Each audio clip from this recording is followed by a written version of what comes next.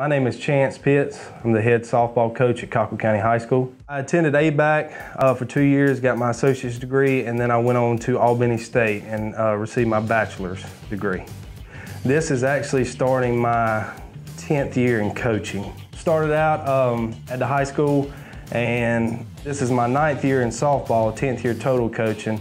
The biggest thing that I can say about sports between now and when I was in high school, which it wasn't that long ago, but it seems like sports are year-round now. It seems like you can't take a fall off if you're playing a spring sport, or you can't take a spring off if you're playing a fall. It seems like everything is pushing to where it's year-round, whether you're in the weight room, you know, doing extra drills with coaches. We have a good fan base. We have a lot of great sponsors as far as businesses and families. We're trying to build that up, especially when we play the Lowndes at home. That's our biggest rival. This season, I'm expecting great things. We've got a great group of young girls that are finally starting to mesh. Future looks very bright for Packer softball. It makes all the difference in the world. We have 2 trainers here that work with us that have been with us for the past 2 years now, Margaret and Katie. They're at every practice, every game.